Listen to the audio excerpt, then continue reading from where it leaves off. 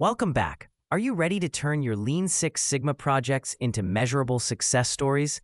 Today we're exploring KPIs, key performance indicators in Lean Six Sigma.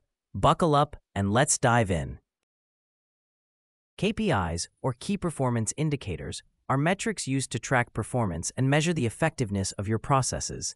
In Lean Six Sigma, KPIs guide decision-making, highlight opportunities for improvement, and track progress toward operational excellence.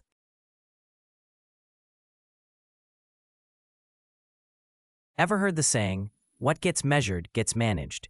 KPIs help teams stay aligned with organizational goals, maintain focus, and ensure everyone clearly understands what's important. By regularly monitoring KPIs, teams can quickly identify issues and take corrective actions before they escalate.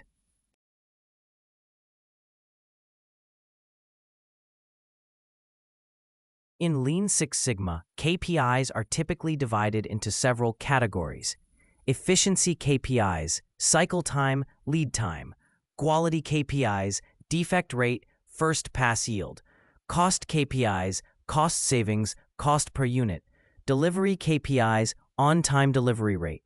Each of these metrics provides insights into different aspects of your processes, enabling focused and meaningful improvements.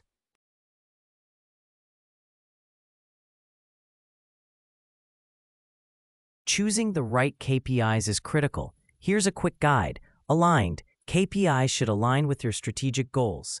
Actionable. You should be able to act based on KPI results.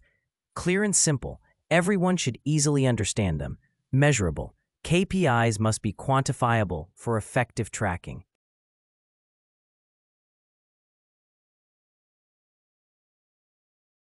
Once you've selected your KPIs, consider these best practices. Regularly review and communicate KPI results.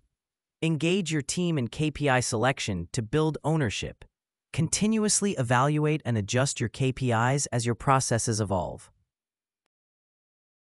KPIs are powerful tools for driving Lean Six Sigma success.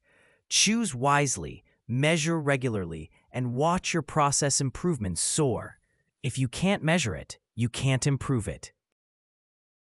Don't forget to like, subscribe, and check out our other Lean Six Sigma videos for more insights.